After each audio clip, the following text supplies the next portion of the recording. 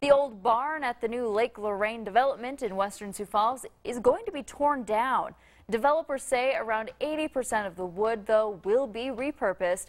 It will be used in a community space within the development. Over the past few months, the public has weighed in on what they would like to see done with that barn.